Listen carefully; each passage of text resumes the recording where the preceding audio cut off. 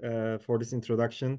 We are really excited today because this team that you are seeing today has done a tremendous job of finishing a very interesting game plus a course, and also with the help of Meta engineers and PMs, we get the chance to include as much as we can everything that you have seen in the last Connect and Quest 3 features. So without further ado, I would like to introduce first of all are the team behind this course and game, Sean and Steve. They are already well known in terms of education and in terms of lots of interesting projects, experiments, crazy experiments. You can already follow them on Reddit or Twitter with very interesting projects. But I will let them to share their a little bit of journey, and then also what is waiting for you for the course and for the game. They are both our master trainers and part of the Pro Collective. So we are really seeing them as almost like a mastermind for the industry. So, Sean, maybe would you like to start first? Or Steve, you are starting first, I think, with the game because everyone is curious about the game. And then Definitely. after that, we will um, maybe let's what we can do is we can just show the game quickly, and then Meta team can hand over with the Meta Presence platform. Okay, because I just want to make sure that we show the game one time to make sure. Definitely. Let me share my screen real quick. So I'm going to share that. Hopefully everyone can Perfect. see Yeah. information. Okay. So this is the trailer for the game. We don't have a sound, but maybe I Don't can. have sound. Okay, one Um, second. I can maybe. yeah, might need Dokan, some would you like technical to? support there. Yeah. Dokan, maybe you can already share screen or Rahab. Does that work? Why be Perfect. Perfect. Okay. Breaking news. The city is under complete lockdown as a monster attacks. why be a hero when it's much more exciting being GorillaZilla? Create chaos in your living room. Defend yourself from attackers and unleash your inner monster.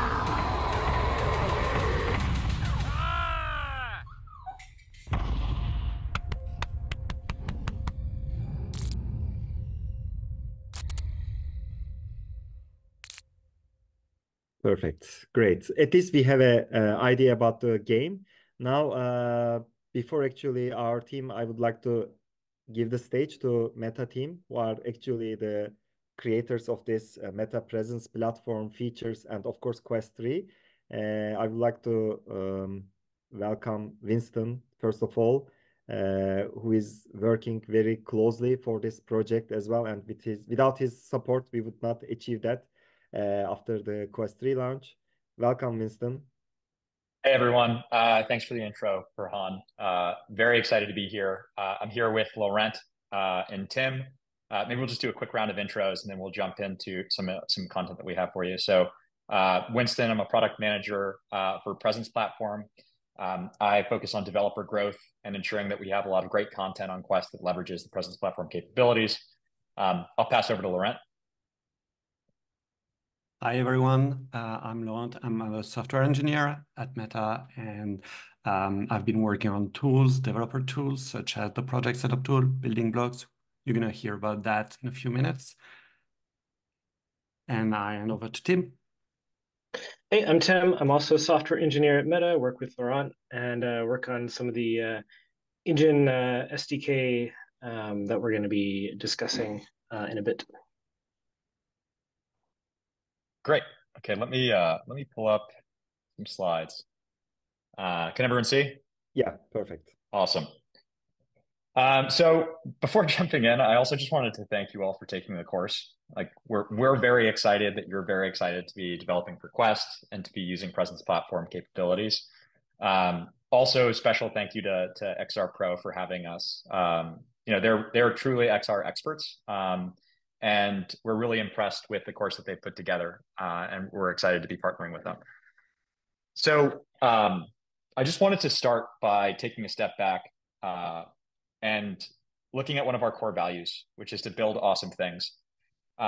This value definitely resonates within Reality Labs at Meta, as we're building the next generation of really exciting consumer tech devices, especially in spatial computing.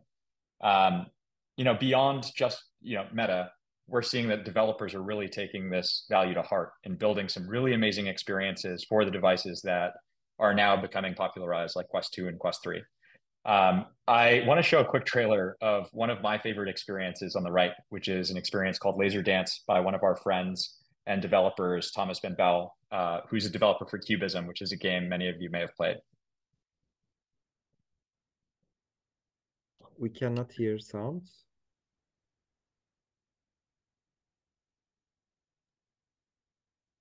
We cannot hear sound, I guess. Okay. Okay. Do you have more videos? I think it's fine. Thankfully, Okay. the visual in itself is exciting enough, but Yeah. the sound adds to it. If you all want to hear the sound, feel free to check out the trailer on YouTube. That video, by the way, leverages a lot of the capabilities that we're going to be going through today. And it's amazing. It's an amazingly fun game where you navigate your room, avoiding lasers, and all of the capabilities that make that happen are included within the Presence platform. Before we get to the platform, I did want to just quickly talk about the launch of Quest 3. It was a really exciting milestone for Meta, but also for the XR industry. Quest Pro was a device that explored what was technologically possible for a device, but not necessarily a mass market device. But within it, it really showcased the potential for what mixed reality could be like on a headset. With Quest 3, users get the magic of Quest 2 with even more performance, but importantly, a device that is capable of hosting an entirely new class of experiences that leverage an understanding of the world around them to bring certain use cases and experiences to life that should unlock the next level of Quest engagement. There's so much that's possible with Quest 3 that wasn't possible with Quest 2. And given how much there is to be discovered, I don't think it's ever been a more exciting time to be a developer and to be a Quest developer, which is why this overview of the Quest 3 launch is fitting. It's a more powerful device. It's the most powerful Quest device that we've launched, but it's also a completely new environment for developers to build experiences and engage users. And excitingly, it's a device that we feel like it can scale. And that brings us to Presence platform. And so the course that XR Pro has built is oriented around using Meta's Presence platform capabilities. Presence platform is a range of capabilities that enable this next generation of experiences on Quest. The notable capabilities are below, but we believe it's mixed reality, natural social presence, and intuitive interactions. For mixed reality, it's a combination of things like pass-through and scene and spatial anchors that enables developers to build experiences that blend physical and virtual reality, like the experience that I showed, Laser Dance. For natural social presence, we have built things like body tracking and face tracking and eye tracking that create more embodied experiences that make social interactions on Quest more realistic. And lastly, for interaction SDK, for intuitive interactions, we leverage hand tracking technology to enable controllerless input and recognize gestures that help people navigate applications. In addition to that, we have things like haptics technology with a haptics SDK that gives people more control of how the haptics build off of the experiences they're building. So, with all of these capabilities, I think it begs the question of what's possible, like what's different, what's new now. And it's been really exciting to see the direction that developers have taken MR and mixed reality versus VR.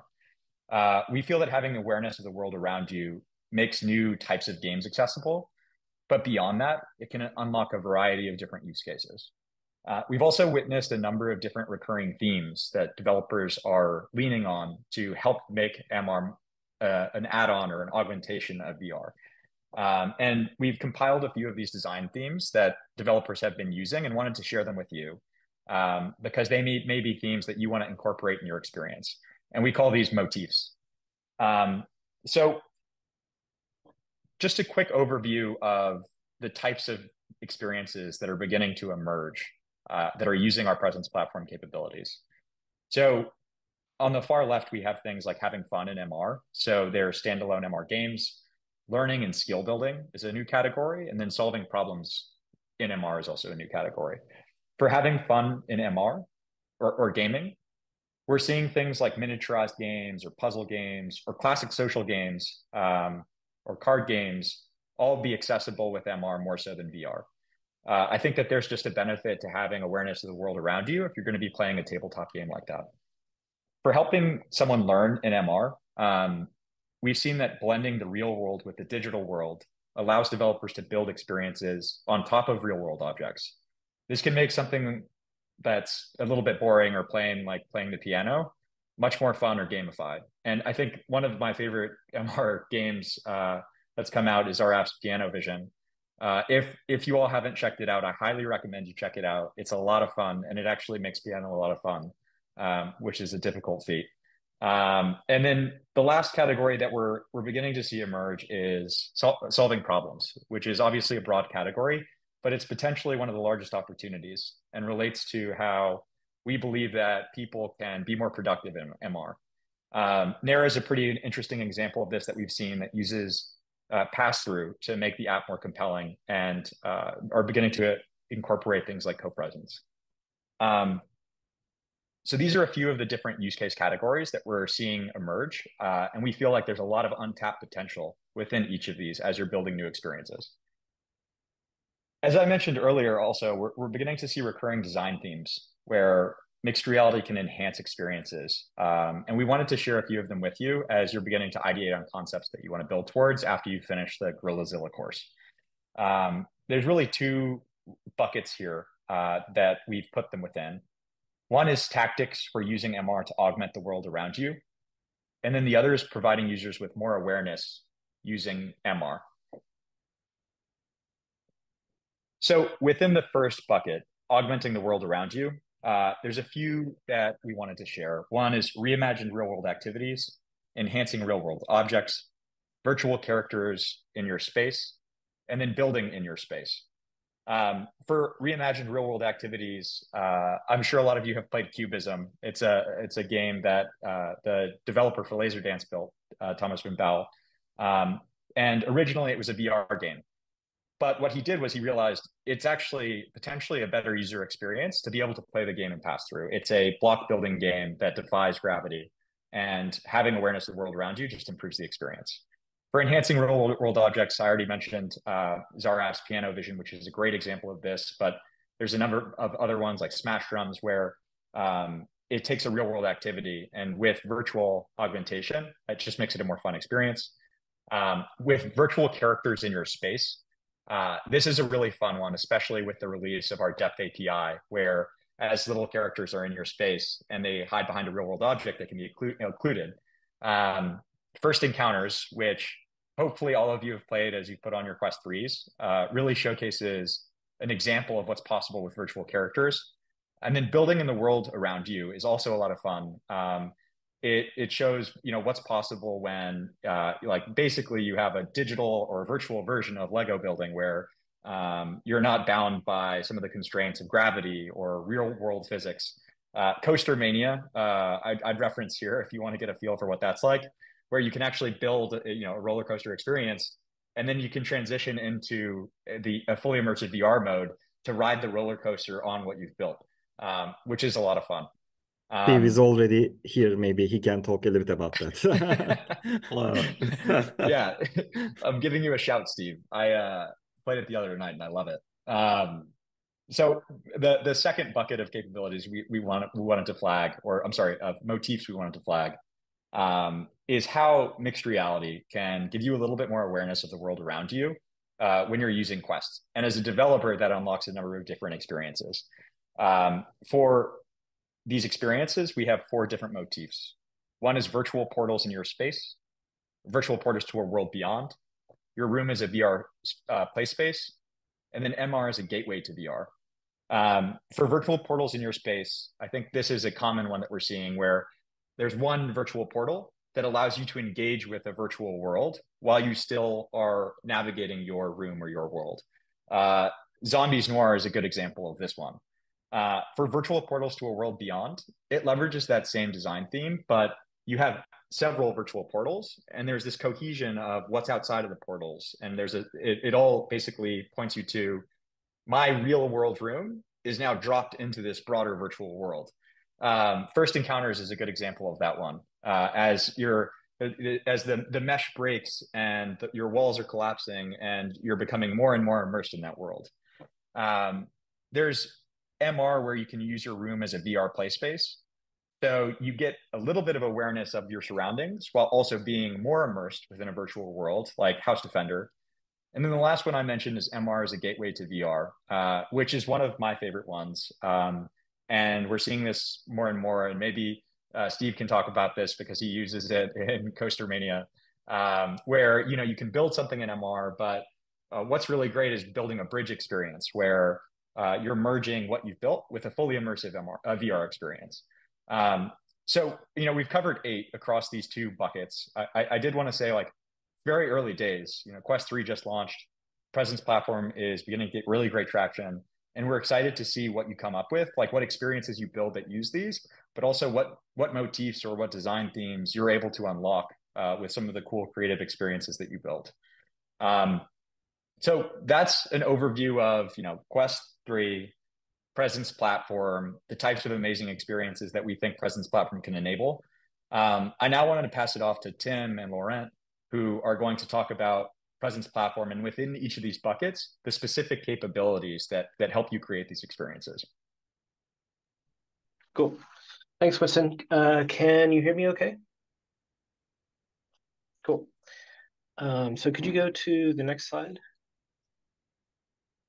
Yeah, so I'm going to be just giving you a high-level overview of the specific capabilities that enable mixed reality. Next slide, please. So first, we're going to start off with a demo. This is from a demo that we showed at Connect a couple of months ago. It's called Wonder Room, and it's just showing how you can use the scene understanding to kind of blend virtual objects with the physical environment. It kind of turns your living room into a jungle, and then this sort of nighttime experience. All right, next. Yeah, thank you. All right, so kind of now going into some of the specific features. So obviously we've got pass-through, which is, as the name implies, just being able to see the real world while you're wearing a Quest. Scene understanding gives you an easy way to understand the physical space that the user is in. So you can see the virtual ball is bouncing on appears to bounce on the physical table, the physical floor. And then spatial anchors allow you to build an experience where users can place persistent content. So you can imagine sort of like pinning your Instagram feed to a wall in a real space. Next, yep, thank you. So we've just released a depth API, or it's a relatively new API, and it does a couple of things. So it enables dynamic occlusions, which you see here in the video. So the virtual character is appears to be behind the physical object, is occluded by it. And we also give you access to the raw depth textures. So these are real-time, per eye, per frame, environment depth estimates from the headset's point of view. So you get a texture that for each pixel, it'll give you a depth estimate. We've also just recently released Mixed Reality Utility Kit, or MRUK. And so this is a sort of higher level functionality, a suite of utilities that help you use some of the mixed reality things that I've just spoken about. A lot of it focuses on scene understanding. So there are scene queries that enable you to do things like raycast against the scene, find valid spawn positions within a room, checking to see if a particular position is inside of a room, and understand those kinds of spatial relationships. There's also things like graphical helpers, which assist in rendering the walls with seamless textures, placing virtual objects, as well as a suite of debugging tools, so tools that aid in development.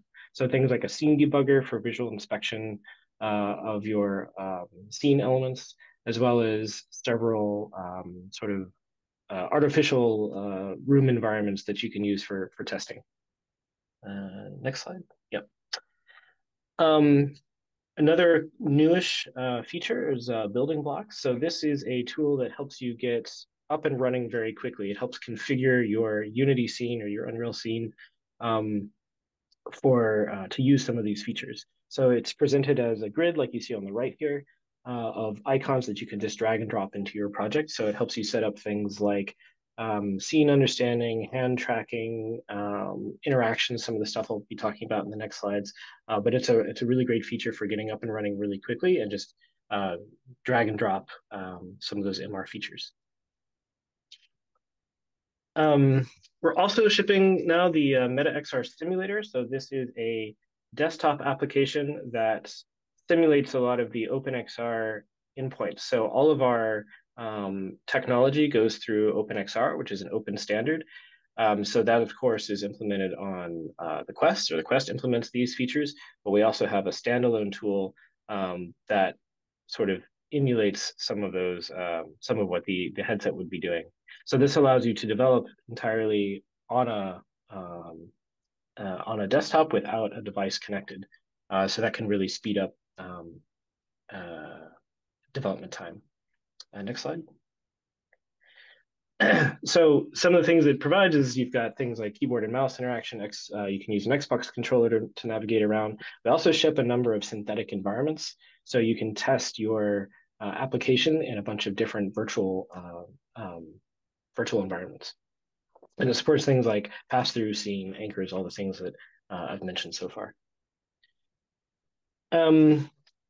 So moving on to Movement SDK. Movement deals with anything that has to do with tracking parts of your body. So things like face tracking, eye tracking, body tracking. And we're very happy to announce inside-out body tracking, or IOBT. So the problem that this solves is in the past, we were estimating the body pose based on just 3 points. So it was the headset and then your two hands or your two controllers. And then we were trying to kind of figure out where the rest of the body might be. And this led to artifacts like you see here, where if a character leaned over, or sorry, if a user leaned over, it was difficult to distinguish between that case and them taking a step forward. And so with inside-out body tracking, we're using the headset's cameras to detect the position of wrists, elbows, shoulders, torso, and that gives us a much more accurate tracking system. So we can handle the case where the user bends over. It also gives us much more accurate information when, like say, maybe a hand is occluded. So if you're throwing a basketball and one of your hands goes out of view, we'll still be able to track the rest of the body. So it gives a much more accurate, much more realistic representation. We're also adding legs. So we're calling them generative legs because we're using a machine learning model and generative AI to generate the lower body. So previously we only had kind of from the waist up, and now we're using a machine learning model to generate poses for animation poses for the legs as well. So it adds a lot of realism. Next, yep. So moving on to Interaction SDK. So Interaction SDK has to do with interactions between your hands and virtual objects. As I mentioned, we've got building blocks. There's also new building blocks now for Interaction SDK, which helps you set up things like grabbable items, throwable items, pokables, pointables, synthetic hands. I'm going to talk about points 2 and 3 in later slides. So next one. So hands 2.2.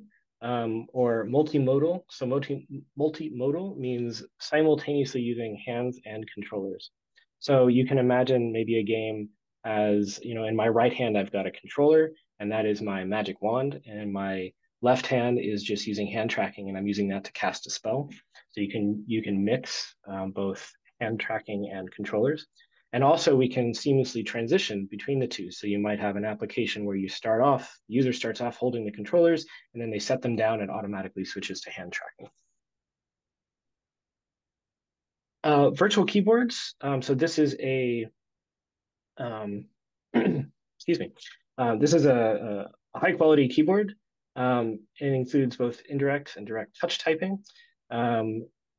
With swipe typing, type ahead, and dictation. Next one, yeah. And finally, last but not least, we've got the audio SDK. So this supports things like spatial audio, which gives you, so rather than just playing a sound, it makes it sound like it's coming from a particular direction and distance. as well as room acoustics, which can simulate the way that a sound would sound like in a particular virtual environment. So that gives you a sense, a much more immersive sense of the sound is really coming from this virtual environment rather than just playing an audio clip. Okay, that is all I've got, and I guess from here we'll open it up for questions. What I suggest is let's take all the questions later. Now people are actually writing on the Q&A tab, but everyone, I see some of you writing on the chat. So please write on the Q&A because there are tons of discussions happening on the chat. We will probably miss it, So please share on the Q&A tab, which you can easily highlight your question for us. Okay. So thank you. Yeah, please go ahead. Well, we just wanted to say thank you for being here. We're obviously going to be hopping off shortly. If there are any questions that aren't addressed, like Farhan knows where to reach us, so we can follow up. But it was great to speak with you all. We're excited that you're taking the course, and appreciate you building for Quest. So, thanks. Perfect. Thank you. So, Steve, maybe you can quickly. For sure. And thank you, Winston, for the shout out as well, if you haven't left already. Appreciate that. Oh, you got it, Steve, anytime. All right, let's see. So I should be sharing my screen. I got a slideshow. Can everyone see okay? Yeah. Great. And sharing sound. Okay. So the talk that I'll be going over is about the game design behind GorillaZilla and kind of the steps that we took to create it and how we leveraged the presence platform features to be able to create the course that is available now. So first, a little bit about me. So I said, my name is Stephen Rogers, creator of GorillaZilla. Also a founder of a small game studio called Fourth Wall Breakers. And this past March, I was had the honor to participate in the Meta's Presence Platform Hackathon in Menlo Park, and ended up being the winner of that, and also a avid roller coaster enthusiast, as y'all have seen with Coaster Mania. Yeah, so these are some of the games that I've worked on. So this is a small video of the hackathon submission that we had. It's called Submersed, in which your room starts flooding in, holes are starting to appear, and you gotta plug them up with Band-Aids, trying to not drown. Also worked on Brushworks Studio, which is a VR painting game. And if you look on the Meta browser, it's actually featured as one of the games that you can play on the browser in the homepage there, and as well a mixed reality game called Pillow, in which you're laying down and relaxing, and a bunch of different smaller experiences tied to that. More recently, I've been working on Coaster Mania, which is a game where you design roller coasters inside your room. Then you get to ride them, as Winston said, in VR, solve puzzles, and a bunch of different other interactions, which has been a ton of fun. And if you want to check it out, it's available on AppLab currently. Yeah, and then more recently, GorillaZilla. So I think we already saw the trailer. I can go ahead and skip this for now. But first wanted to talk about why we chose GorillaZilla in the first place. So when we were reached out about creating the course, we were told that first we want to be able to prioritize the presence platform and to be able to highlight all the capabilities that are there. So we needed to be able to take advantage of all the different capabilities, such as hand tracking, their interaction SDK, which we'll get into a little bit. Scene understanding, so that's being able to capture your room and understand where a table is, where furniture is inside your space. It also had to be easy to learn how to build. So we actually ended up rebuilding the app a couple of times to be able to make sure that all the code was legible, all comments were available and ready and accessible for anyone to drop in and to be able to take the course and create with it. And then lastly, it had to be fun and intuitive to play. I don't know if anyone here in the chat has gotten a chance to try it out yet, but I definitely recommend it. It's a lot of fun at parties, seeing, especially I've seen my spouse playing around, smacking stuff around and yelling. It's a ton of fun to watch. Great. So that's why we chose GorillaZilla. First, I wanted to show a little prototype of when we first got started. We wanted to first see if it was fun to even just destroy buildings in your room with your hands, which was pretty good, but there are definitely some challenges and shortcomings that we ended up having to solve later. So one of those things was the game wasn't really challenging, at least in the little prototype. All you're doing is just destroying buildings, so there wasn't much of a objective there, so we had to add that. You'll also notice the buildings spawned in a grid, and that kind of felt a little out of place inside your room. Naturally, a city sprawls throughout your space, so we had to figure out a solution for that.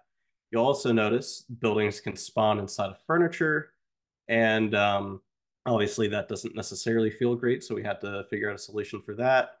And also, it needed to have a little bit more interaction.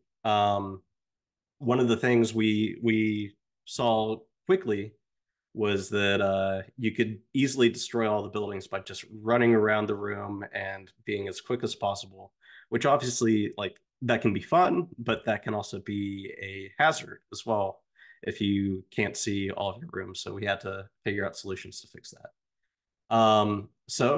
For the challenge side, we added enemies that attack you, shooting bullets at you. So you'll notice we have a little helicopter and turrets that spawn inside the buildings, and that instantly added a lot of fun. But we also took inspiration from a game called Super Hot VR, which is a great game. Encourage a lot of people to play it. But in it, time moves when you move, and that instantly felt really good for GorillaZilla to be able to make all of your movements inside of the game have reason, and henceforth it slowed down the game pace and made sure that, like, you're not running through everything and potentially crashing into your furniture. Then we had to figure out how to actually utilize the scene understanding and where to spawn these buildings inside your space. So we leveraged scene understanding, the scene API that's available in the Presence platform, and we had to figure out a good solution for being able to figure out where is a good spot to place these buildings. So you'll notice in this picture over to the side, we spawn a grid inside your room, and then we first search, is it colliding with any spot in the furniture? And if it is, then we say, hey, this isn't a good spot. And then we move on. Then after that, we utilize the size of the room to scale how many buildings should spawn, how many enemies, so that it's a fair experience regardless if you're playing in a large space or a small space. It should all work the same and be just as fun. We also wanted to encourage full room movement. So when we spawn buildings, we're not just picking random spots inside the block. We're calculating distances between buildings so that people actually have to run around the room and get from one corner to the next. And then as well, we vary it up. So you'll notice in the early prototype, it was just one building. Now we have different kinds of buildings. We have a donut shop and a large, tall building, wide building, different stuff that makes it feel more live. And a lot of these new tools, as I believe Tim was suggesting earlier, the mixed reality utility kit makes a lot easier for being able to spawn stuff smartly inside your room. And I believe we'll be pushing out an update for GorillaZilla to utilize that in the future too.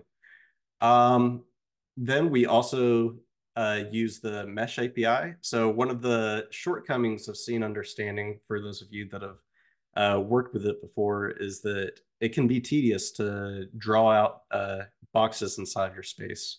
And with the Quest 3, with the new depth sensor, you can calculate a mesh of your room as seen by this picture. And with this, you can actually figure out a lot of stuff, and it's a lot easier to set up.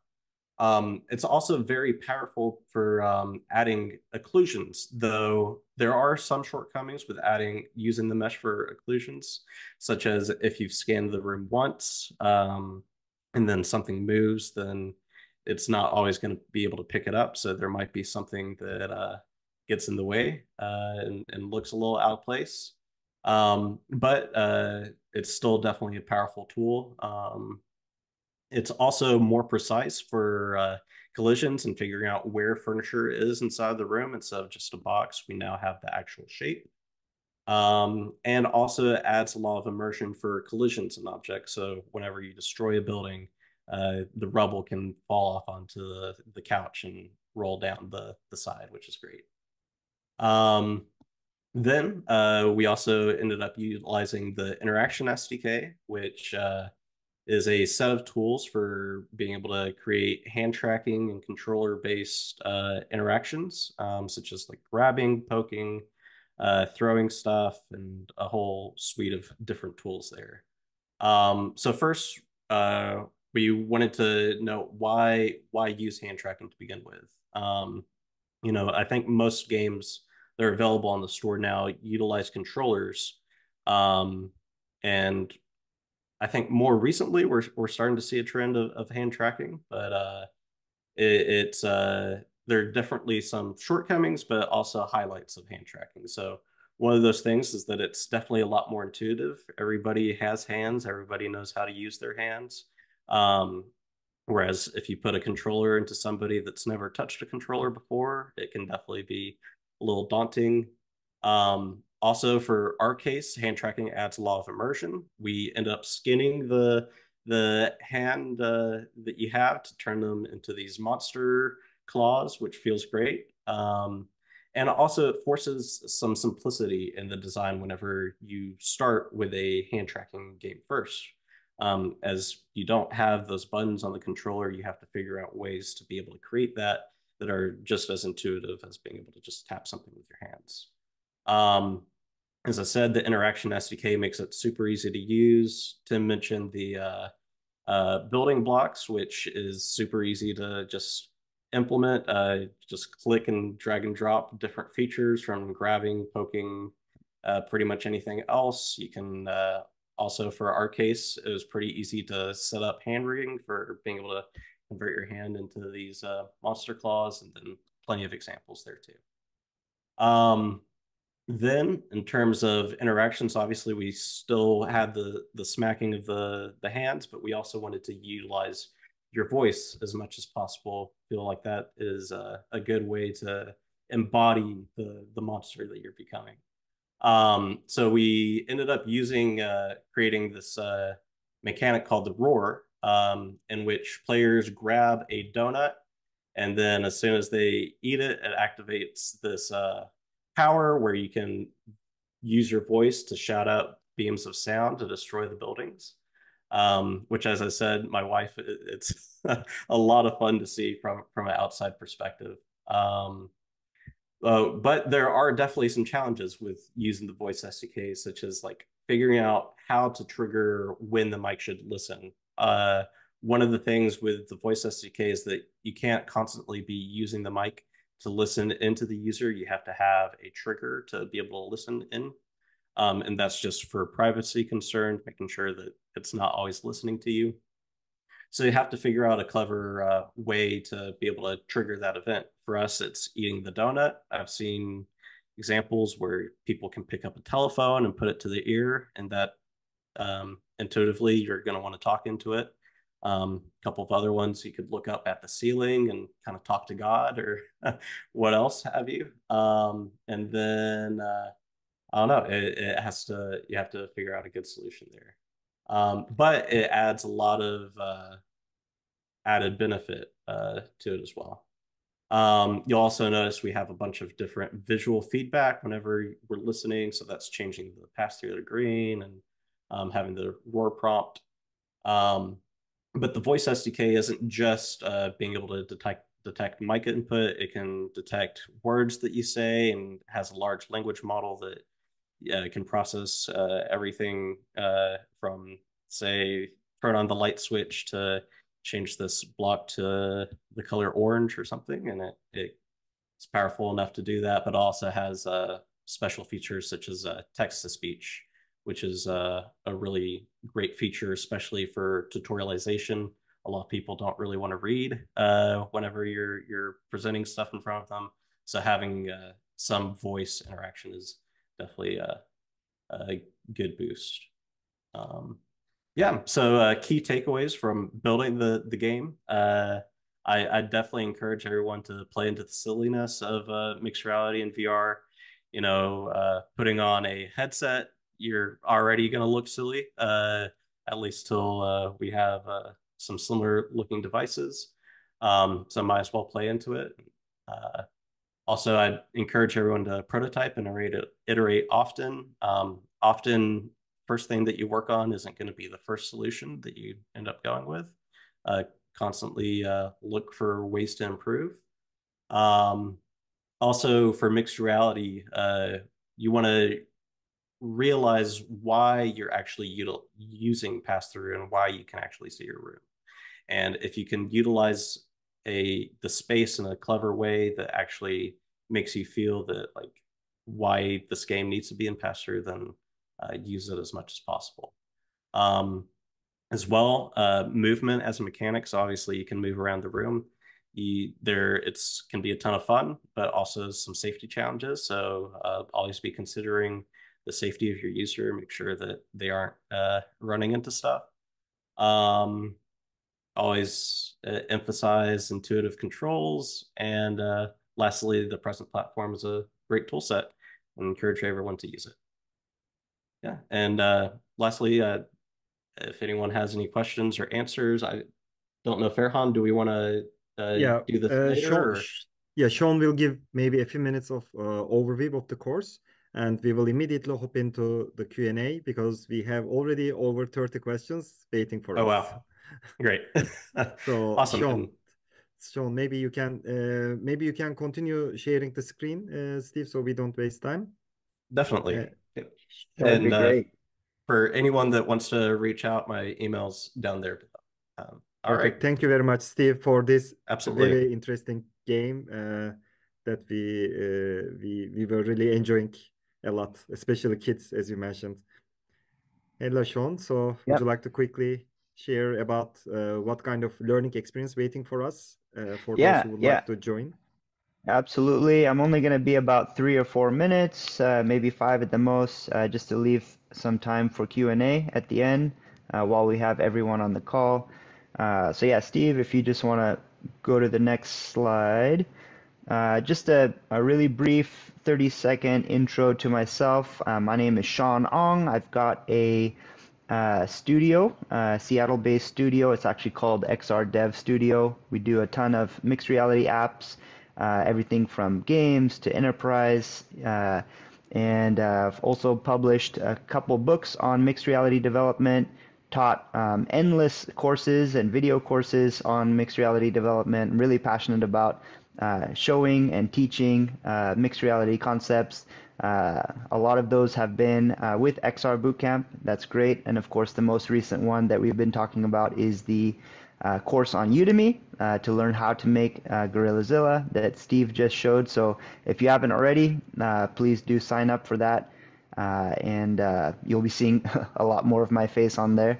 I also have multiple AR, VR successful startups that I've founded, including primarily co-located multiplayer experiences. One of them is called Limitless VR, where people are running around physical obstacles. Everything's kind of snapped in, perfectly aligned, perfectly anchored. And that's, I think we've got several dozen locations now, and yeah, expanding very fast throughout the country, throughout the world. So keep an eye for a location near you. All right, so really quick, diving into the game. So why did we choose GorillaZilla? It was because we wanted to choose something that really captured as many presence platform features as possible. And we wanted to do something that was fairly easy to and quick to pick up. So we wanted pass-through, we wanted scene understanding, we wanted hand tracking, We wanted the voice SDK, and we wanted to kind of cram as much kind of meat as we can into a tutorial to show you kind of a holistic application for what it looks like to integrate all of these different pieces, build it to the Quest 3, and not something that's going to take 2 weeks to learn, but we wanted it to be something that you could actually just do in a few hours. And so that's what we achieved with the GorillaZilla Udemy course. It's actually it's easy to do a long course, right? It's easy to do a 100-day course and break everything down, but to try and squeeze everything in as efficiently and as quickly as possible, it's a little bit challenging, but we achieved it. So it's great. If you see over here on the slide, there's the lesson is split out into 7 different modules. Each modules have several lectures, and they're intended to be bite-sized pieces. So you don't have to invest like, okay, I'm going to sit down for 3 hours or 2 hours and take this class. You can take, a few minutes here and there. So it's really designed to, be in line with the modern way of people that people consume content. Bite-sized pieces, 1-minute videos, 3-minute videos. Maybe at the longer end, it might be a 7 to 9 minute video. But most of these videos in each of these modules are fairly bite-sized. They're very interactive. They're very exciting. We do mixed a good combination of theory and concepts with actual hands-on. So as you're building things, as you're kind of dragging and dropping and opening Unity and doing things, you're also hearing some concepts about why you're doing what you're doing, what it all means, how it fits in the broader context of mixed reality and the future of VR and MR development. It's something that we tried to look for balance. So just really quick, you just go from the very beginning, which is actually built upon Meta's latest thing that was just released not long ago, Building Blocks. Building Blocks makes it way easier to develop. Literally just click a button for what you want and it adds it to your scene, and behind the scenes there's a whole bunch of configurations taking place, so you don't have to, gone are the days where you have to go through like a needle in the haystack and set all the different settings, and if it doesn't work you have to figure out which one of the 1,000 settings you got wrong. So Building Blocks is great. So it's really kind of built, every new feature that we teach is built upon some of these building blocks. So if we can go to the next slide. So we talk about pass-through and hand tracking, pass-through being kind of the key cornerstone of mixed reality, how to properly set that up, best practices for hand tracking, and not only how you can do just native hand tracking, but how you can even reskin your hands, like Steve showed the monster hands. So we kind of go through a little bit of that and show you kind of how you can add physics. We also, although it's not a big part of GorillaZilla, we also show some other things like how you can grab things with your hands, how you can throw things with your hands, how you can interact with menus. So we kind of cover all of that in the course. If we go to the next slide, scene understanding. Steve, you talked about this quite a bit. So we're actually in the middle right now of updating the scene understanding to use the mixed reality utility kit, which is extremely powerful. But even the course as is gives you a really good idea of how to get scene understanding into your application, what it is, it kind of teaches you about the concepts of what you can do with it, what are all the possibilities, and just kind of frames your thinking in certain ways where you can understand like how best to leverage scene understanding in your own application. All right. Perfect. Great. Yeah, so I think that pretty much covers the basics. And if you have more questions for me or for the course, we have, after the Q&A session, we have a whole kind of dedicated hour, I believe, just to talk about the course. So we can talk about that soon as well. Back to you, Farhan. Thank you, Sean. Thank you, Steve. We can maybe show our faces. Perfect. So we have first focus on Meta Presence Platform, since Meta team is here for a couple of more minutes. We have quite a bunch of questions, so feel free to, team Laurent, feel free to take over whatever question that you feel comfortable to answer. So shall I quickly start? Is it okay? So we can at least cover as many questions as possible. Feel free to DJ. Exactly. I will DJ quickly. So Richard asks, great to release depth API. As I worked with Google on some projects for Android devices, the problem was the distance depending on device, around 5 meters. I guess the scanning is much better now for those features on Quest 3. And are there still limitations we need to know about when implementing?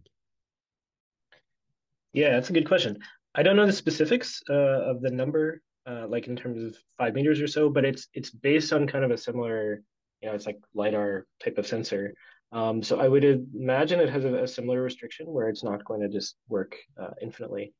And I guess like kind of as you saw in the slide earlier, right around the edges, the occlusion gets a little like we have to do some kind of estimates and some smoothing there, so it gets a little bit um, fuzzy, I guess, around the edges of objects.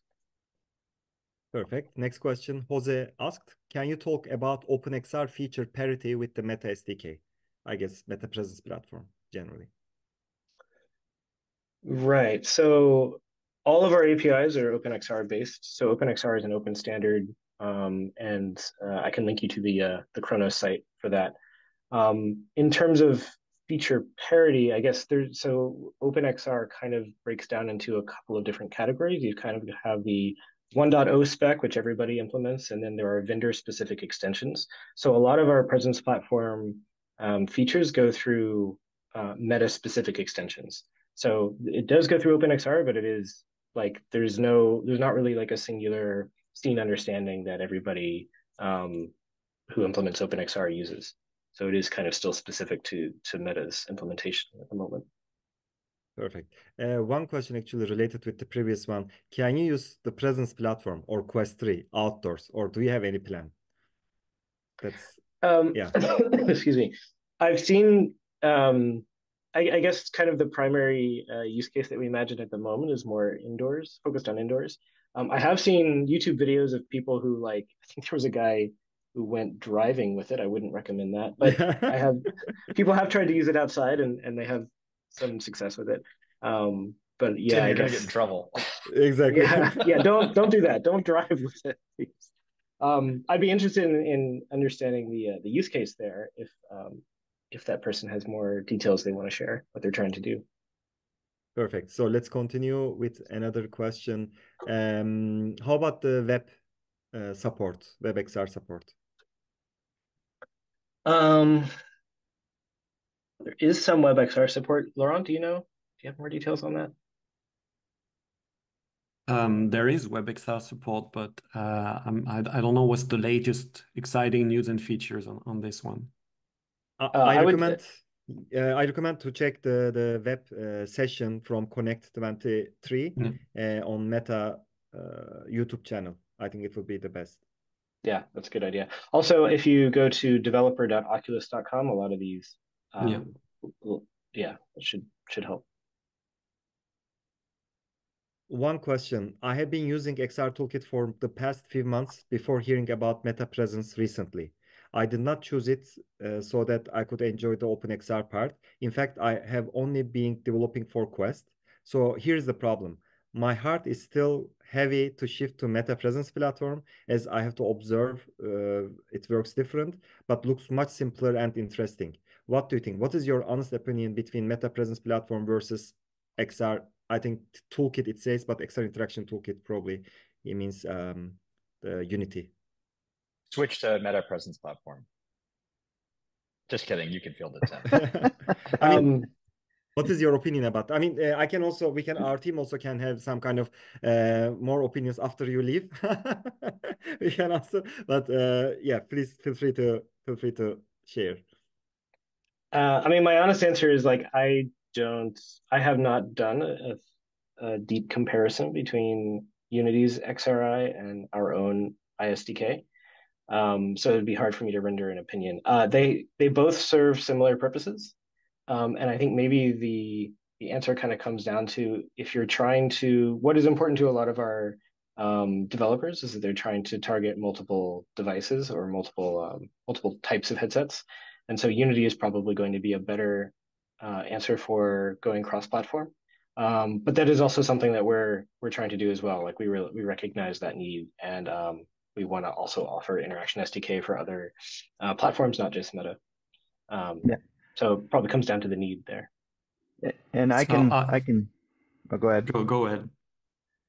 I was just going to say, you can actually use both also depending on your use case. So one application that we recently made used both the Presence platform and XRI together, and worked pretty well. You know, if you want certain things specific to the Quest, like anchors, you'll definitely want the Presence platform, anchors and certain parts of pass-through, things like that. But what we ended up doing was we used Presence platform for those Quest specific features, and then XRI for other things like hand interactions, and that allowed us to target other devices as well. So we were able to build to, let's say, the HTC Vive Focus 3. Of course, you don't get the anchors and things like that on the Focus 3, but the hand tracking and all that still works. So you can actually use both of them combined with each other too, if you wanted to. One last thing I'd like to add. I think there is an argument to make when you want to mix Presence platform features. There are instances where you would want your interaction to work well with pass-through, to work well with scene awareness, and we as we continue to grow Presence platform, and as we continue to develop, like for instance, building blocks, they are meant to work together, and so there is an added value to go that path. Wonderful. So we have a couple of more questions. Could we have some more information and tutorials on the multi-modal functionality for controllers plus hand? I went through the MR course, and it's not covered yet because it's a very new thing. So we are adding up on this course. But anything that you would suggest right now is in terms of documentation till we add the module about hands plus controllers?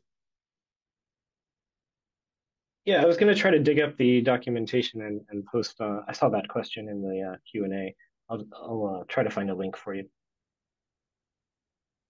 Yeah, it will be very interesting for most of the people. Can I use multimodal hands also with my shoes to detect my feet with the controller strapped to my shoes? I saw that. I actually don't know. I think probably not. So like you can switch between them and you can use a controller in one hand and just hand in the other, but both tracking both the hands and the controllers at the same time and using so you'd have four different inputs. I don't think that's the intention of that of multimodal. I think you would at least need the pro controllers for that too. Exactly. We have been in the Meta Hackathon recently.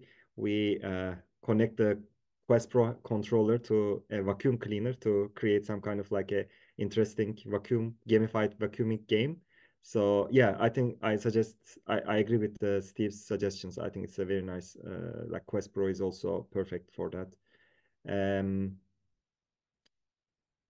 Using one hand controller and one hand tracking, how do you prevent the Quest from attempting to switch to both hand tracking or both controllers, like one controller not detected, since it typically switches between one or the other? I don't know that's the specifics of that, Laurent or Winston maybe, No, but I think that's the point of multimodal.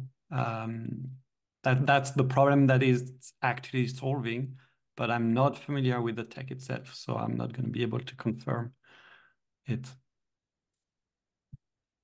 Maybe we can also dig up this. By the way, we have an XR Creators Discord server, which includes GorillaZilla Udemy course focused channels. So please, if you have any further questions, feel free to ask there. If we cannot answer, we are asking to Meta team, so you don't have any questions left unanswered. Okay, so feel free to ask these questions on the server as well. There are some course-related questions which we will answer. Don't worry about that.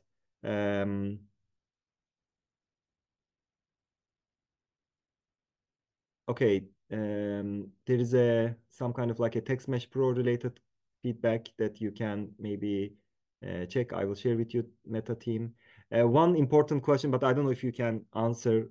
Before that, Jared, I would like to also introduce Jared, who is one of the masterminds behind the course and all the strategy of all our courses. So hello, Jared. Would you like to add something? Yeah, well, there's a question on the chat that about climb interaction, and I want to ask that, and then kind of like just a general question, maybe to Laurent here. We have the Meta Interaction SDK, and then you have XRI that are kind of like, you know, you get this cool feature over here, and then it's copied over here, and they're kind of like both learning from each other. So I would love the answer, like, are you guys planning a climb interaction? And then is there ever any plans for a bridge, right? Where I could build with the Oculus SDK, but I could still use the interactors from XRI? Is that planned at all?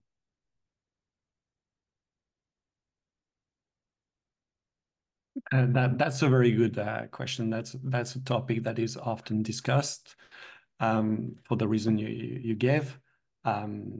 I cannot share any specifics, but interaction is like you mentioned a bridge, and like this is a core effort of interaction. This is an acknowledged need, and one thing that we can see from interaction is that abstraction of like what's below, what's under the hood, and that would like I would argue that the current philosophy is that if you need a bridge, you could make it. And obviously we could also like propose it, but like at the moment it should be theoretically possible to write the bridge if you really need one. And then specifically about the climb interaction, is that anything you guys are looking at? I'm not being in the interaction team. I don't have any specific on that one interaction. Okay. Perfect. Thank you. Perfect. Thank you, Jared. I think we have already covered most of the stuff about Presence Platform. Maybe 2 questions left. Will the Meta XR toolkits continue to work with the free version of Unity? I don't know if you would like to answer that now because it's a little bit future questions. This anonymous attendee says that I heard that Apple Vision Pro requires Unity Pro and will not work with the free Unity. So I don't know if maybe you can tell the current situation at least. Yeah, I'm familiar with that to some extent. Yeah, we don't have any plans to monetize our plugins for Unity or Unreal, so they will remain free. Another reason to start working on Quest 3. Great. So, I mean, there's one more question. How much is the body estimation accurate when your body example legs is outside of the field of view of the headset? Sorry, could you repeat the question? My internet's a bit unstable, I think. How accurate is the body tracking if the tracking is outside of the field of the view of the headset? How accurate it is? I see. So, was it specific to legs or just example accuracy? legs, but it can be anything. They are just asking if I'm outside of field of view, how the tracking works. So the more that's a hard question to answer precisely because it's blending, it's using a lot of sensor data and blending that with a machine learning model. So obviously the more that it can see, the better it is.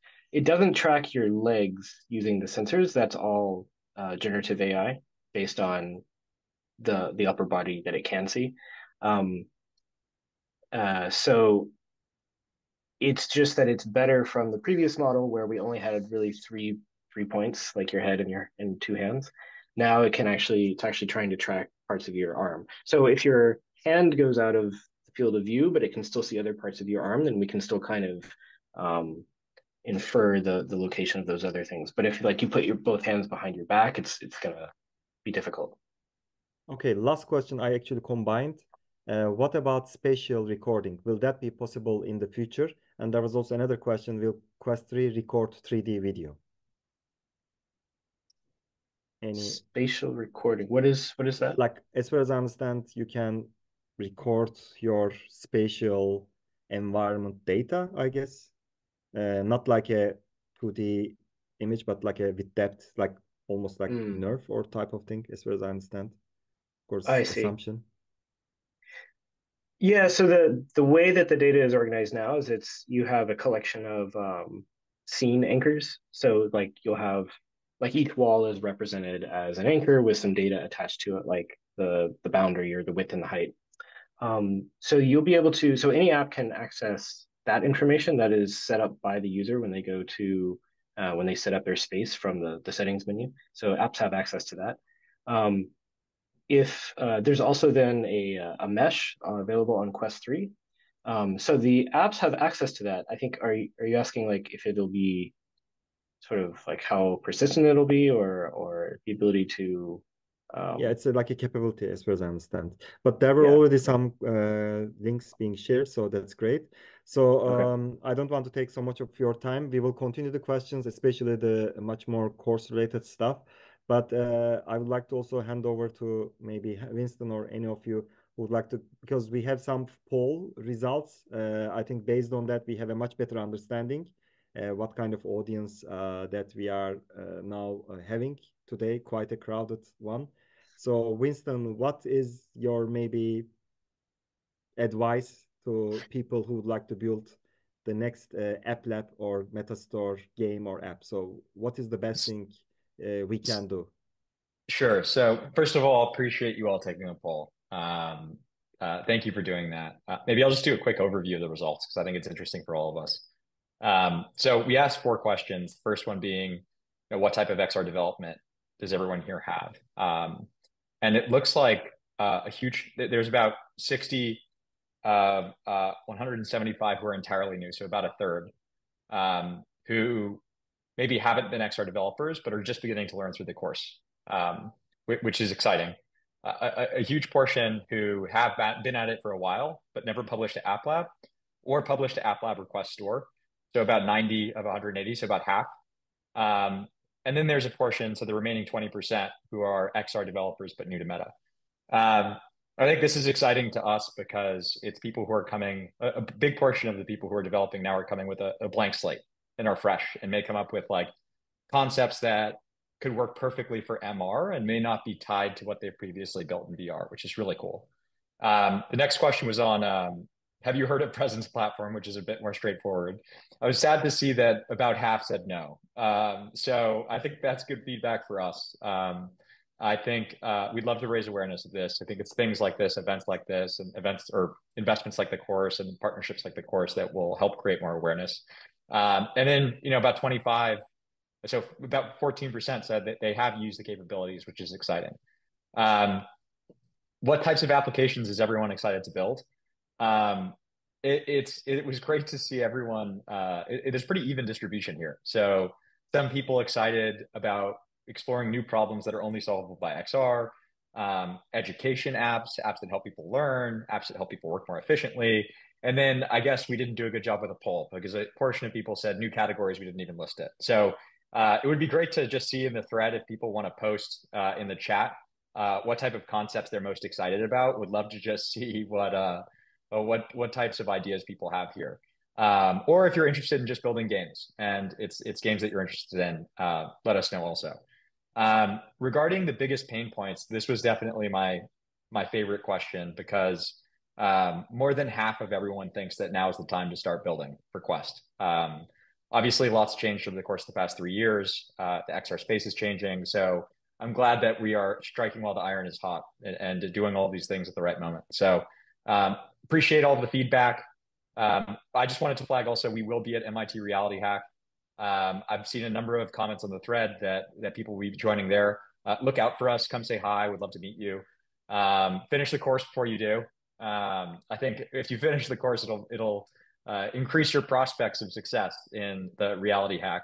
And appreciate you all building for Quest. And yeah, maybe Winston, Winston, you can also tell a little bit about if I built a unique app on AppLab, anything waiting for me as a developer or studio that might be a chance for me to get more support from Meta? Also, want to add to that question. It seems some people in the chat are unaware of what AppLab is, so maybe also a brief on AppLab. Exactly. Sure. So AppLab is a way where you can publish an application that you can get people to use from Quest without them having to sideload. So if you build a really cool concept and you want to begin to get feedback on, is it interesting to people? Is it a fun experience in Quest? How does it resonate? Then you would upload the app to AppLab. Once the app is in AppLab, you're going to begin to get feedback on the experience and on the performance, and you can continue to tweak the app as you begin to build on it with hopes of eventually publishing it to Quest Store. So AppLab is really the main mechanism that people publish applications today. And I think what Ferhan is mentioning is, we are going to be exploring ways where we can support more developers, as they're building concepts. I think Start is probably the best example of that. We do have a community of developers, newer developers, and it's called the Start program. It's available on our Quest website, on our developer website. It is recommended that you've published an app to AppLab beforehand, because it's not entirely new developers, but it's developers with a little bit of experience who want to be in more of a community. There's a Discord channel where they can ask questions. There's a few incentives around being able to get support from Meta engineers as they run into roadblocks, or basically keep pulse on updates, collaborate with one another. And they also get information regarding hackathons that we coordinate. So in December, you may have seen from our developer Twitter account for Quest, we hosted a hackathon for Start developers, and we came as Meta. Laurent and Tim were actually both there. I was there myself. Farhan was actually there also and was on one of the winning teams. Seems you're everywhere, Farhan. It was great because 100 people came, got to bring teams of people that they're already building applications with, and got to come up with concepts. And there's a number of those applications that we're going to be working with those teams and giving them some funds to continue to build out those concepts. So I think joining Start is your first step in the direction of beginning to be in touch with Meta and get support as you continue your developer journey. And then hopefully we have more updates on new programs that support you over the course of the coming year. Perfect. I shared the link of the Start. So thank you, Winston, and all the Meta team for joining us. We are continuing. We will answer the rest of the questions, and then it will follow up with an office hour for those who are already going through Udemy. Thanks for initiating this whole actually XR industry. It's not only about Quest 3 here.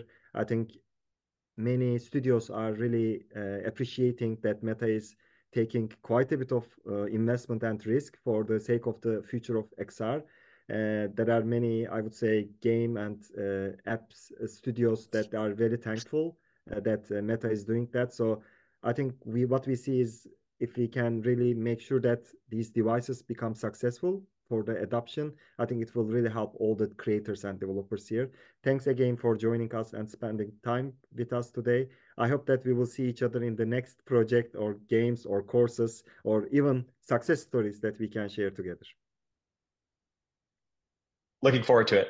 Thank you all for joining. Thank you to the XR Pro team. Thank you, Lauren. Yeah, thanks everyone. Perfect. Thank you. So let's continue with the rest of the questions. I know that there are a few more questions that we have left. So our expert team here that we can continue. So when can we expect an Oculus app for Mac which supports Quest Link for quick application testing without going through the route of installing Windows VM? I don't know if anyone has worked on this, Sean or Jared. Yeah, that's a question that we really should have posted to the Meta team themselves, right? It requires the Oculus app on Quest, and it requires all of the sensor streaming in order to support play mode in Unity. And unfortunately, that's not something that Meta has today. I don't know what their roadmap is for that. I think still maybe we can tell about the friction. If you have a Mac machine. What is the friction there? Maybe Sean, you can share from our previous education experience. Yeah. So for those in the audience who need a little bit more context, so on a Windows device, you are able to stream from Unity to your headset using something called Quest Link to make development a lot faster. So you don't have to build to your headset every time. If you're developing on a Mac, you have to actually compile your application every time you want to test it on your headset. And so that adds a lot more development time and it adds a lot more inefficiencies. Meta has been coming out with things that are in the right direction. So there is something called I think it's the XR simulator. Is that right? Yeah, they mentioned, yeah. And so still early days on that. You know, it came out just recently, so there's still some improvements that are being made there, but it's moving in the right direction where you're able to test things within your editor. It doesn't stream it to your headset yet, but you're able to use your keyboard and mouse to walk around, to do hand tracking, to do spatial mapping, scene understanding, things like that. So that's using the XR simulator. Like Jared mentioned, there's nothing on the roadmap that I'm aware of for native Mac support. My gut is that we won't see that for quite some time because it's really hard to do. It's not something that's easy to do. It's more on a hardware level than a software thing. So I wouldn't be holding my breath, but you can use things like the XR simulator in order to kind of bridge the gap in the meantime. Yeah, can I add to that real quick? There's actually two simulators, one from Unity if you're doing XRI development, and then the other from Meta themselves. And Meta just released a new library called the XR Utility Kit, and that has some additional simulation capabilities. So, for example, we were talking earlier about the scene understanding. It will be possible to load a room model into the simulator as well. So again, not the nice capabilities Sean was just talking about, being able to play and actually run on the headset in your environment, but they are improving the simulator capabilities that will help close some of those gaps. Yep. I'll add one more thing, that if you are an avid developer, if you're creating an application and spending hours and hours a day, you know, in Unity developing for your VR experience, and you are a Mac user, it's probably worth it to get a PC just for that iteration. I know that when Quest Link broke on one of my PCs and I had to factory reset the PC to get it working again, and I didn't want to do that, I ended up getting another PC just for being able to iterate faster using Quest Link, using the streaming, because it does save a lot of time. I don't have a hard number, but if I could guess, I would say it shaves off about 30% off of your development time to have that. Wonderful. Quickly, let's answer because we have a couple of more questions before we finish. Um, I mean, do you see an adoption of Unity over its competitors like Unreal for enterprise productivity applications? I mean, I can answer quickly, like you don't, I mean, as long as you are building on a specific device, and which device you are building on, it's changed from one to another. If it's really high fidelity, like Vario or other headsets, Unreal can be also an option. Anyone who would like to comment quickly? I would just say for everyone out here, don't pay attention to just the engine, but also pay attention to the community and the libraries behind it. Unreal has really secured the virtual production, so think Mandalorian. But as far as like open source libraries and free utilities and assets for building VR, most of that stuff still tends to be in Unity today. So I would say it's kind of based on your end goal, which if it's VR or XR, still Unity kind of has the edge. But I don't know, Steven, do you have a opinion on that? Personally, I have a lot more experience in Unity than Unreal. But from what I've seen, I think there is parity in terms of like the presence platform features between the two, but oftentimes the not Unity is the first to introduce the new features. So if you're wanting to be up on the latest and greatest features of the headset, then Unity is probably the way to go. But it's definitely a choice. Perfect. Yep. Let's continue with the next one. I was just wondering if you have any updates on whether target tracker will be available on Quest 3. Yeah, this is meta question that we didn't answer, but I don't know if anyone knows. Target tracker is this like this HTC Vive tracker type of thing? Target tracker or Yeah, No, they're it's probably a talking about QR codes, right? Or Sean, go ahead. target yeah, tracker. Okay. QR codes or image recognition. Okay. I think those are honestly very powerful features for any XR device. I know like AR, like mobile AR devices, that's like the key component of it, is being able to recognize an image or a QR code. As far as I'm aware, nothing on the roadmap for that that I've seen, but that could change at any time. But yeah, there's nothing on the roadmap that I'm aware of. How about real object and surface detection when it comes to small scale objects instead of an entire room? Have you heard? Yeah, same thing. I would say that's, equally as far out. Now that we do have meshing for Quest 3, I can see some third-party uh, providers offering that kind of object detection capability, maybe, but I don't think there's anything officially on the roadmap for that. Yeah, for both the target tracking and for objects with small details, you really need the video feed because you really need like the video, the texture detail of the object. And unfortunately, right now, Meta, from a privacy standpoint, has not enabled applications to access the video feeds from the camera. So I would definitely recommend going into Meta's forums and kind of like posting scenarios that you would need those capabilities for and just to try to give them signal on where they should prioritize that in their roadmap. Perfect. So Yep. are there any frequently used plugins or API libraries uh, for the development process? They are asking, I mean, presence platform for sure, XR interaction toolkit we said, but anything else that you want to spotlight? Like other SDKs, you mean? Any SDK or any, exactly. There's there's a lot out there. I mean, I'm a big fan of Mixed Reality Toolkit, uh, MRTK3, uh, but yeah, there's quite a few out there.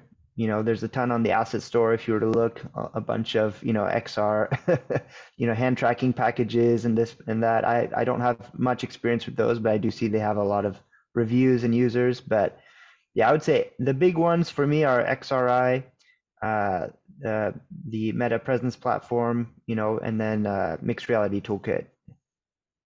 Yep. And for those who don't know, MRTK3 was rewritten to just sit on top of XRI. So if you've already bought into XRI, you can basically use the MRTK3 stuff for free as well. How did your team handle playtesting and critics during development? Was it a mass table meeting once a week or after certain things were accomplished? Let's answer that from a studio perspective. Who would like to answer, Steve or Sean? Like how you are handling the testing. Let's say GorillaZilla, of course, we have been doing together in a tight sprint, but generally, how does it work for Yeah. a typical studio? I think there's two, I think every studio has their own process, but I'll speak a little bit to mine. I think it's a combination of automated testing, as much as you can, and then of course a manual QA QC process. So for the manual process, we usually have a team that, upon every build of the application, they'll go through, see, kind of have a spreadsheet of things they're supposed to test and test all the different scenarios and then try to break it if you can, and then report bugs into a bug reporter. And then the devs would then kind of tackle those one at a time. So that's kind of our process, but yeah, every studio might have a slightly different process. Yeah, I'd also recommend to share with friends and family. I know not everyone has headsets, but it's great to get people's reactions early on, not just for testing, but also or like bug tracking, but also just like user experience and trying to figure out what Yeah. works, what doesn't. I know for AppLab, even if you aren't pushing out the app quite yet, there is a feature where you can distribute your app to friends and families through a little URL that they just click the link and it'll automatically download the app. And they'll also be prompted to record video and submit any bugs that they find along their way, which is a great feature. Yeah. Plus one to what Steve said, because for some reason, developers have a really hard time finding bugs. QA/QC people maybe second place, but friends and family and regular users, they somehow can find the most rare bugs that you could never find otherwise. Perfect. Are you using Blender to build the 3D assets? Unity of VFX assets? Can you go over this part of the workflow? Maybe you can also mention a little bit about how much Unity assets store or third-party assets versus you handling Blender. I will give pass to the Steve. He's the Yeah. guy who is always creating or finding a way to create. So for the project, we first started off trying to find just a generic building model online. This wasn't what officially got pushed out to the store, but we found there's Kenny's assets for those of y'all that are familiar. He has a large library of different stuff. But for our use case, whenever you're destroying the buildings, we had to also split them into chunks. And there's not a whole lot of models online that come in chunks. So there's a feature in Blender. There's a plugin that will, I forget the name of it. I think it's like Cellulize or something like that, that will split models up into different chunks that we ended up using. And then after that, uh, Farhan and XR Bootcamp helped out, specifically Roger from Holonautics team helped work on the rest of the models and the art for the rest of the course. I believe they probably use Blender, but I'm not familiar with their art flow. Perfect. Let's continue. The text to speech is in connecting real time with an AI API. Sorry. The text to speech. So right now, yeah, it's using the voice SDK, which one of the limitations with the voice SDK is that you have to be connected to the internet because it's using an API to call into their servers to be able to pull down the information that it needs to use. But it's also super powerful. It's not just text to speech, but also speech to text and language recognition and a bunch of other features. Yeah, Perfect. that's Yeah, something go to ahead. point out there is that with it being cloud-based, you're not using application and device resources to do that processing. So while you have to be online, you do have trade-offs there. And the intent recognition, I think, is one of the most powerful things that there is. Other devices have had voice commands, but you had to remember the exact voice commands. And if you go through the time to train a learning model, which the Meta Voice SDK provides, you can allow users to be very fluent in what they say and kind of say it their own way, and the app will still understand what you're saying. So those are some meaningful reasons why it's kind of worth taking the cloud service. It's also free. And by the way, they don't talk about this, but it's not the way that Meta wrote the Voice SDK. I believe it should work whether you're using the Oculus Interaction SDK or XRI. So it's a very flexible SDK. I believe it doesn't even have to be shipped onto a Quest headset. I believe it's just Unity agnostic. So yeah, it's cool. Perfect. If I have a prototype for more B2B type of product, is there an accelerator advisory Meta can help bring it to marketplace? We already talk about that. Start program is perfect. Just some tip for you. I would say you have more chance if you have a non-gaming application recently, I would say. It's just a small tip for you if you have especially B2B type of product, not maybe dark enterprise, but imagine like if you have some use case that can maybe affect 30, 50 million people's daily life, workflow, or anything, even on a living room or in a normal daily environment. I think this is the way that you can have quite a bit of interest of Meta. Okay, because we are joining a lot of hackathons, we have a lot of discussions, so this is a very, I think, nice tip that I can share with you, so you can actually plan your strategy accordingly. We are happy to discuss these kind of things in the future sessions as well. Very important question for the course. Do you need Quest 3 for this course? Can it be done with Quest 2? Can it be done with Quest Pro? If so, what should I expect if I have these devices? Sean. So definitely Quest 3 is recommended.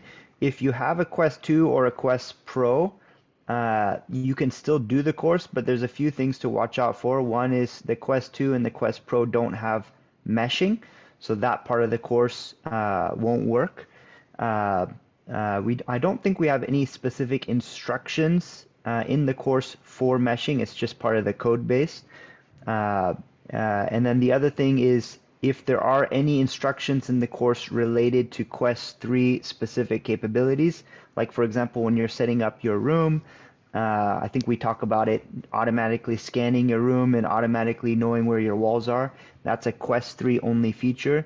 With the Quest 2, you have to manually show where your walls are. You have to manually build your walls in the Quest 2 and also the Quest Pro as well. But other than those minor details here and there, if you're comfortable kind of knowing how to overcome those, then yeah, you can use a Quest 2 or a Quest Pro. Wonderful. For some people who ask Udemy and the free access to this Udemy course, please do not pay for Udemy. It's just the Udemy's policy.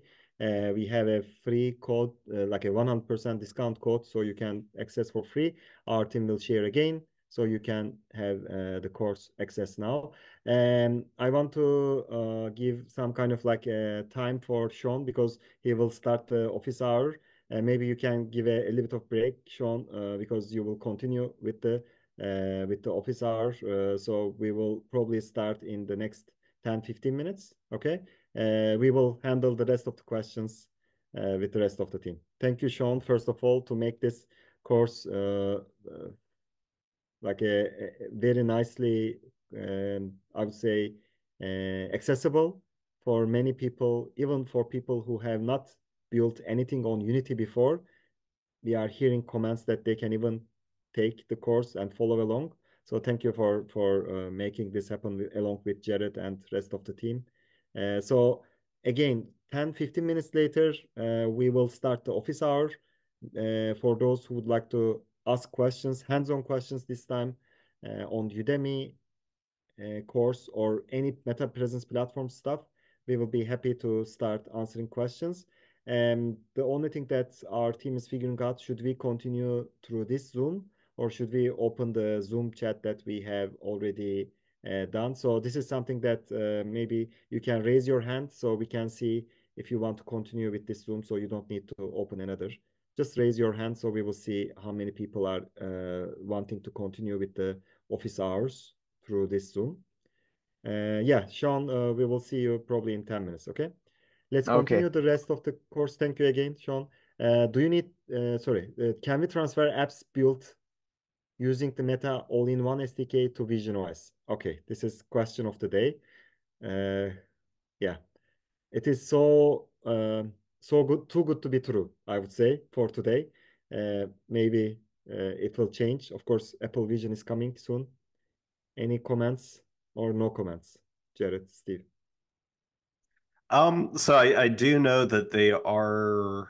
I haven't really worked with the Apple Vision myself, so I can't, not a source of truth here. I do know that they have their own SDK for developing onto their app, which I believe doesn't have direct support, especially with the all-in-one Meta Presence Platform one. But I do believe they are partnered with Unity for their I forget the name of it. Maybe Jared could help here. It's the AR something. There's kind of there's kind of two different like modes for the Vision Pro, and I'm going to be a little bit careful about what I say, but there's the immersive, there's like an immersive mode where it's for virtual reality only, and your app is exclusive and kind of takes over the device. And for anybody that's developed a VR app, Unity should work in that context. It'll be very familiar. You'll be able to use familiar tooling. There is a different mode, which is the mixed reality mode, the polyspatial mode. Thanks, Marcus, for putting that word in there.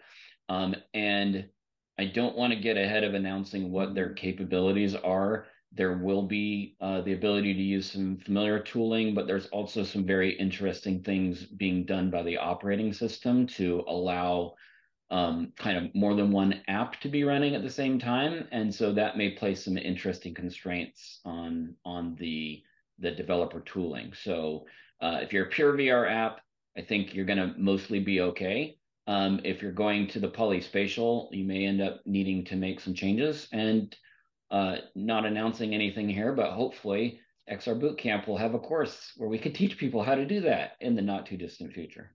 Yeah, exactly. If everything is less friction, I mean, now a little bit still friction, but in 1 month, I think we will have all better idea when we have full hands-on access to Vision Pro. I think this is a very nice question for you, Jared. All of these Quest 3 presence features remind me of Magic Leap and HoloLens capabilities in a great way. Did Meta license some of the spatial mapping tech from Magic Leap? Jared was working at Microsoft for a long time, so maybe Jared is Yeah, I worked perfect on person. HoloLens for 7 years. No, I don't think Meta licensed anything specifically. The technique is called SLAM, which is simultaneous localization and mapping. And that's, looking around a space and finding feature points and tracking those things. Different manufacturers have done that. When Microsoft built it, they built it from scratch, and that's one of the reasons why they made their own custom silicone. Now these days, that kind of data and processing is off the shelf commodity. Qualcomm has that in the chips that they sell. So no, I don't think Meta licensed it. But what I will say is that I am super happy to see a device that has things like scene understanding, meshing, facial track or not facial tracking, but all of those kind of spatial capabilities that were only possible on the HoloLens or on Magic Leap. Now we have on a $500 device. It's pass through, but its pass through is shockingly good. And I see a real opportunity to bring some applications that were previously only available to enterprises with big budgets out to the consumer sector. And I think that's awesome. So long-winded answer, no, I don't think they bought the tech, but I think we are seeing like a moment in time where we're starting to get those premium capabilities that are really needed for these kinds of experiences. Jamie is also answering very nicely. He's also one of our mentors on the chat, so feel free to check that as well. And I also agree with Richard's comment. Quest 3 is the best headset for Apple Vision Pro prototyping, at least for now. At least most accessible, we can definitely say. Quest 3, maybe also Quest Pro as well, because keep in mind that gaze and pinch is the backbone of every interaction in Apple Vision Pro, and you need an eye tracking for that. So I would prefer Quest Pro if you really want to have much more closer hardware capabilities. Definitely, I mean, especially from mixed reality perspective, don't wait to afford Vision Pro. Just start exploring with Vision Pro. Very important question. How long do you estimate this course will be alive until it becomes deprecated because fast-moving tech and new SDK updates? Valdemar, you are touching to one of the most long-lasting pain points. This is actually why we have quite a bit of a lot of effort as a team. That's why there are over 10 people worked on this course. That's why we continue working on this course, because even during the course production, you cannot imagine how many times that the things change. So it is very difficult or very brave to build any course on Quest 3 or Vision Pro. We are just trying to make it as possible, ready as possible, as much as we can. but it's not like a YouTube tutorial, right? Like you are not only focusing one thing, and there's a game attached to this course, right? So everything should be in piece. So if you change one moving piece, you need to create everything. So Jared and the team have been doing an amazing job to make this happen. We will do our best as long as, of course, top XR platforms support us. We are also doing different courses for other platforms. We will continue making it alive, right? It may not be up to date, like you may not expect that 1 week ago another update comes that the course will be immediately updating itself, but we will do our best to make it like industry standard. And we are the only course creator, especially also official course creator. So we have to do that as well. But this takes quite a bit of time to align accordingly. Let's say we are committed, and also XR platform partners that we are working with are committed. So it will be definitely long lasting for sure. Meta SDK bug for Text Mesh Pro 4. Cody wrote that, so we can maybe take it and share with Meta team. Where can we find project details for the Wonder Room demo on the campfire shown earlier? Anyone knows Wonder Room, how we can access? Maybe we can also look at that later. That's the first time I've seen that demo, so I'm not aware, but can definitely reach back out to Winston or whoever showed it. We will ask definitely Meta team. Will the Meta XR toolkits continue to work with the free version of Unity? We already get the good news from Meta team, so no concerns. Regarding outdoors, are there any plans to anchor objects to the outdoor place like with Google AR Core? Yeah, as being mentioned, it's not a outdoor first device, but imagine that there are also other devices lineups coming up. So it's not only Quest. So with Ray-Ban and others, eventually we will probably see something outdoor related from Meta and other companies, even from Apple as well. What methods have worked best for you all when introducing people to the Quest? If you are asking from an end user perspective, I think it's quite easy. Just show first encounters. But if you are asking from a developer, how you are introducing developers to the Quest, what is our best strategy, Jared or Steve? That makes me as a developer excited to build for Quest. I think yeah. Go ahead. Sorry. Sure.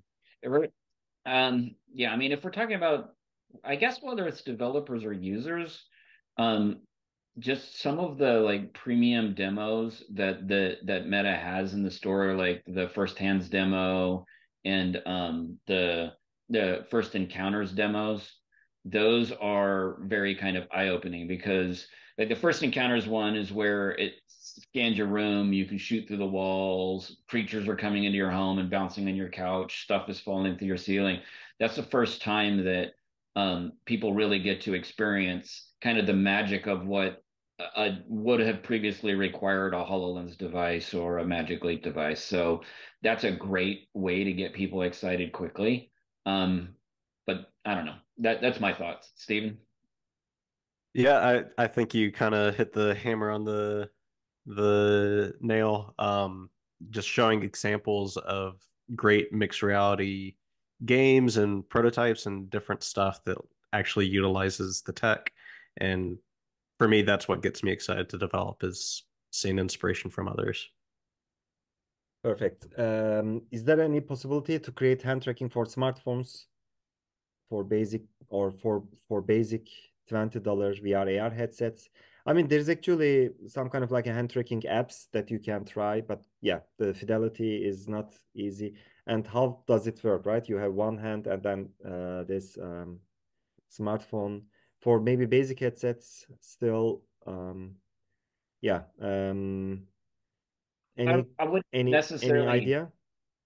I don't know that I would try to add hand tracking on a phone. That would be hard. Maybe you could find some kind of vision library that would allow you to do that. But One thing I will say is in the latest release of the XR Interaction Toolkit, they added a lot of things to try to uh, better blend Air Foundation with XRI, right? So better support for like touchscreen pass through and things of that nature.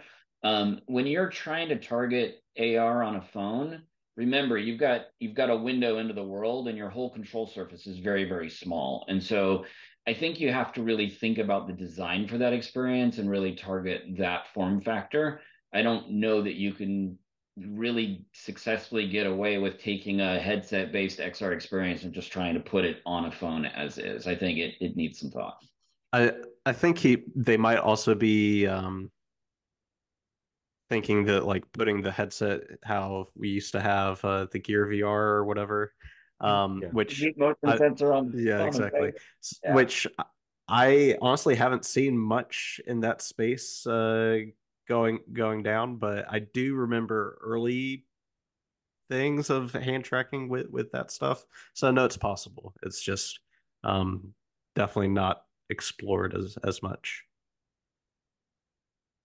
Um, One important question about the course about Mac. We already talked about that Mac is not the ideal environment for Quest development or any VR development because you cannot real time see what you are building on Unity.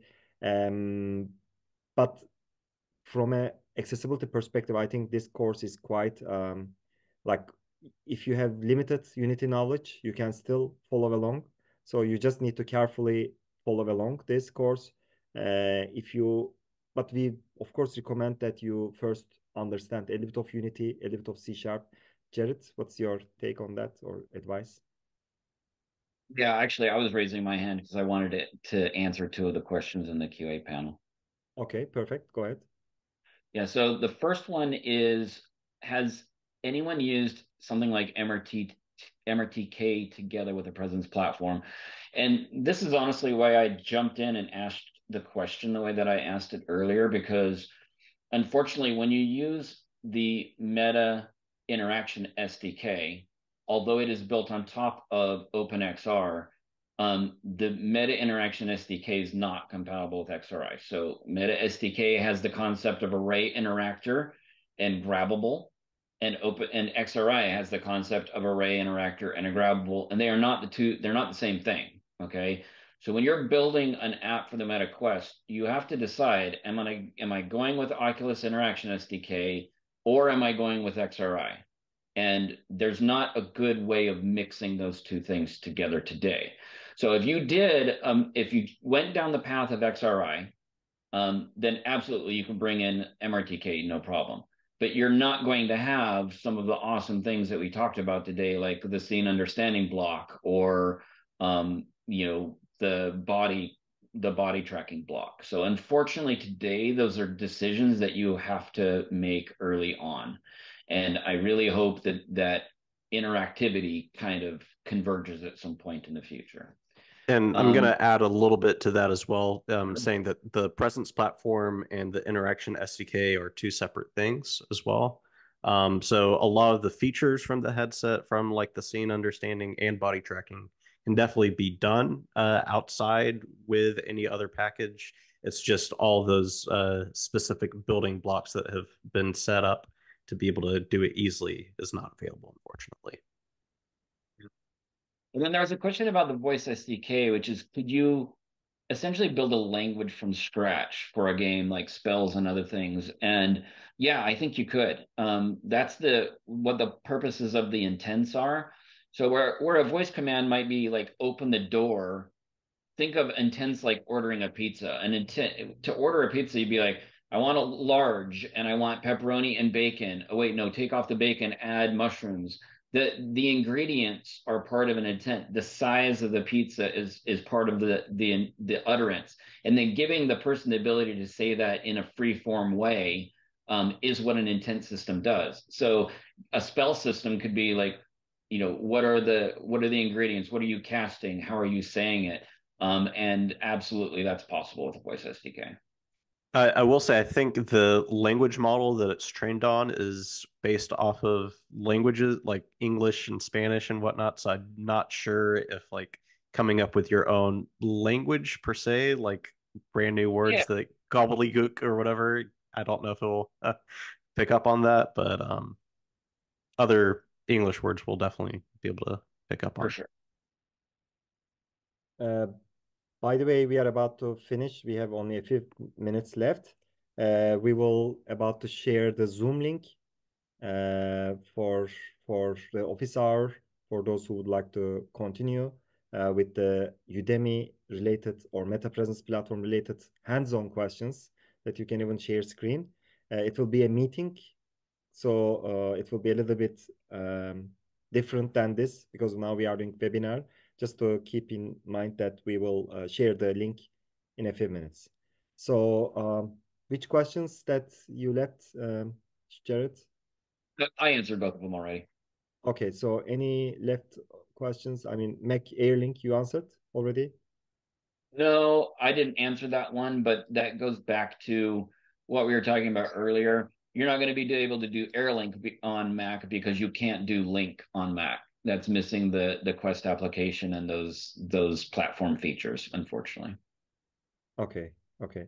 I think we are all good, right? All the questions being answered. Speech recognition, anything you want to Yeah, add? well, does it work? I've only tried it on the Meta Quest 3. As far as I'm concerned, it worked pretty well. Steve, I don't know if you have more extensive experience with it, but I didn't have issues with it struggling to understand me or anything. Yeah, it's fairly powerful. Has a bunch of different features as well. So it's not just intense, but as well as like I think they're mixing in some features of not Chat GPT necessarily, but being able to have like a conversation with the AI in the game should be possible. That there's a voice crack, but ignore that. But yeah, it should be fairly uh, powerful enough to work for most applications. And that's a good point that there is not only the intent version, but there is the dictation. So you can do continuous speech input and have that converted to text as well. Cool. Perfect. So we are about to finish. Actually, this is the office hour Zoom link. Unfortunately, you need to copy here and then somewhere and then save it somewhere so that you can keep it because whenever we close the Zoom, it may go. So just take copy the link and then just afterwards close this Zoom and then open the next one. For those who has questions and for those who already gone through the Udemy course at least up to some point. Thanks everyone for these 2 hours long of open lecture plus Q&A. Thanks to our team as well. Jared already got a lot of attention from the audience. He's already our hero. Now it becomes also hero of others as well. So that's great. We will be together, everyone. Like you, don't worry that we will.